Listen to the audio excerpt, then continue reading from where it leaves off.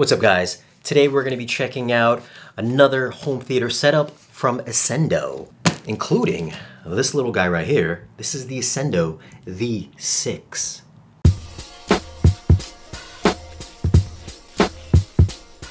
So as some of you guys know, I did get rid of my Bowers & Wilkins CT7.4s. Those have gone over to a new home, and now I'm auditioning some new speakers to be my new reference speakers that all other home theater speakers have to live up to. And the first one being these guys here. And after leaving the location in Germany a few weeks back, I got to experience the larger system, which contained, you know, the micro LED speakers and the 12-inch versions of these guys. So I'm expecting hopefully some similar performance with these ones, even though it's going to be in my theater, which is a lot smaller than the 12-inch versions. And again, thanks to the Ascendo guys for sending this over for me to review. So these do come double boxed. Inside the box, we get some documentation, the manual. We get some anchors and some screws and the Phoenix connector. And here's the speaker itself, which comes in a nice little cloth bag. So this is, like I said, a pretty small speaker. Let's give it a quick little measurement. Size-wise, it measures about 10¼ inches wide by about 17¼ inches in height. And counting the grill, it is about 3½ inches deep. I'll put the exact measurements on screen. So this does come with a magnetic grill. It's a fairly thin grill, so you can see where the magnets are located. And up front, we do have a coaxial driver. This is a 6½ inch woofer with a 1-inch tweeter in the center. The frequency response of this guy is 80 Hertz to 20K. And the cool thing about the coax drivers is that the high frequency response and then the lower frequency response will reach your ears at the same time, rather than having like the tweeter up here and then the woofer down here. So this is very similar to like a KEF speaker. And as you can see, also this is a slotted ported design. So the slot is on above the driver. It's got the nice little Ascendo logo right on the bottom. Now, if you guys want to mount this on your wall, there's a couple different mounting options. You can see that these 4 little holes right here, they actually pass through the entire enclosure. So you would take those long screws and your screwdriver and drill the screws through the front of this front baffle into your wall. So this would lay solid and flush right against your wall. So that way you can, you know, if you're hitting some studs or whatever, or if you're just going into the drywall, this is going to be light enough to where it's not going to actually drop off the wall. And weight-wise, it is light enough. It only weighs about 9.9 pounds. Now, swinging it around back, there are some more mounting options. You get your little keyhole slots. So if you want to mount it this way, you put some screws up on the top and it just hangs that way. Or if you want to mount it horizontally, you can mount it horizontally using these two. As far as connections, this does have the Phoenix connector, so which comes in the little bag in the accessories pouch. What you would have to do is strip your cables and take the bare wire into the little Phoenix connection, and then you would just like slot it right in there. So if you're gonna do some pre-construction, you can get the little connectors, have them pre-wired, so when you're ready to hang the speakers, you would just pop the little adapter right in there. And then of course, if you're laying this flush against the wall, there's a little canal here where you can run the wire straight through to keep the enclosure flat against your wall, so it doesn't bow out by having a cable present. So I'm not going to unbox these ones because they are packaged exactly the same way, but you can see that this is what they call the 6 Wedge. The other ones were just called the 6s.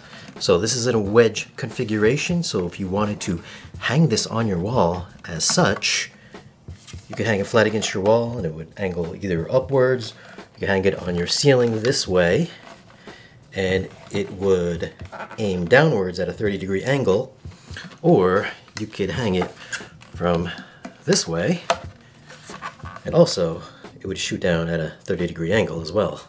But let's go ahead and measure this thing. This is obviously a lot smaller than the 6s. Size-wise, we are looking at about 9½ inches wide by about 10 inches high, and we're looking at about 6¼ inches in depth. This weighs also the same weight as the regular 6s, which comes in at 9.9 pounds. It's got the same exact 6.5-inch coaxial driver, and then of course the frequency response of this guy is also the same as the regular 6, rated at 80 Hertz. It uses the same Phoenix connector, which is located on the bottom. It's got the nice little canal there, little entryway to run your cable through if you want this to lay flush on your wall. So it's got 4 keyhole slots there on the back for mounting points. Then it's also got 2 more on the top or bottom if you want to mount it from this orientation as well. These also come with these mounting brackets. So if you don't want to use the keyhole slots on the back, what you would do with these guys, these actually would mount by this little mounting insert there. You would take the bracket, and once you screw that to the speaker, you can kind of aim the speaker in any orientation that you want once it's mounted on the speaker. So you can twist it just like so. So you can either mount it this way to keep it a nice clean flush look, or if you want to reverse it and mount it that way, which would give you a little easier access to mounting this on your ceiling or on your wall. So it looks something like that. And of course, this does come with the same type of magnetic grill. You got your 2 ports right here located on the speaker, which you would just line up on the grill, and it attaches magnetically. It's nice, tight, and secure. And I've got one more set of speakers for you guys to check out. These ones are the 10s, which are also a larger version of the 6s. As you can see, these look exactly the same as the 6s, albeit they are a lot bigger. Size-wise, it measures about 12 inches wide. It is about 19.5 inches in height.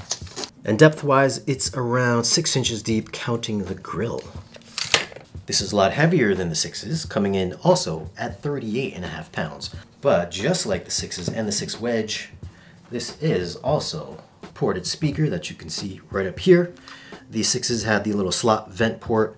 This one actually has 2 round ones. Ascendo logo on the bottom. And just like the 6s, this is also a coaxial driver with the tweeter located in the center.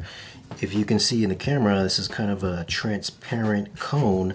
So if you actually look through that, you can see where the tweeter is located. Now this is a 10-inch driver, unlike the 6s and the 6 Wedges, which are 6.5 inches. This is a lot bigger, and the frequency response of this is 75 Hertz, so it goes a little bit lower than the 6s. This mounts exactly the same way as the 6s. You got mounting points on the top. You got an extra mounting point in the lower corner there, so you can mount it either horizontal or vertical. And then connections, same Phoenix connectors as well, which also come in the package. So if you guys have been following the channel at all for any period of time, you guys have known that I've been on this search for finding very slim shallow mount speakers to fit my room because I don't have the biggest room. So recently I did review the Procella speakers, which are kind of similar in this respect as far as like dimensions. So they're fairly small, and you can also mount them on your wall as well. I also did in the past, I think, the PWM speakers from PSB. I also did the Dolly speakers, very similar form factor on-wall speakers. But this is the latest models that I'm going to be checking out. Hopefully these are going to perform better than the other ones. Not that anything was wrong with those guys, but I'm expecting some pretty impressive things with this, especially coming from the place in Germany, the Arlit Cinema. If you guys missed that video, I'll leave a link down below in this video's description for that. Amazing cinema, definitely check it out. And also, if you have not already checked out the video for the RSL speaker giveaway, I'll leave a link for that at the end of this video, also down below in this video's description. If you guys click on that video for the RSL speakers, I'm giving away that entire 5.1 speaker package. So definitely check out that video. Make sure you leave a comment on that video to be entered to win that entire speaker package. And as far as like speaker count, I do have 8 of these guys, which are going to go left, center, right, left surround, right surround, left surround, right back surround, also a center back, which comes in at 8. I have 6 of these guys, the Wedges. So I'm going to have top front heights, top rear heights, and also I'm going to have the extra pair, which I'm going to use as wide surrounds. So I'm going to keep the 6s behind my screen, use those for a little bit, and then I'm going to swap them out with 3 of these guys for left, center, and right, so I can hear if there's a massive difference between having the larger drivers over the smaller drivers. I'm assuming the larger drivers are going to basically play louder, because I think these are rated to like something like 123 dB SPL these are rated at 117.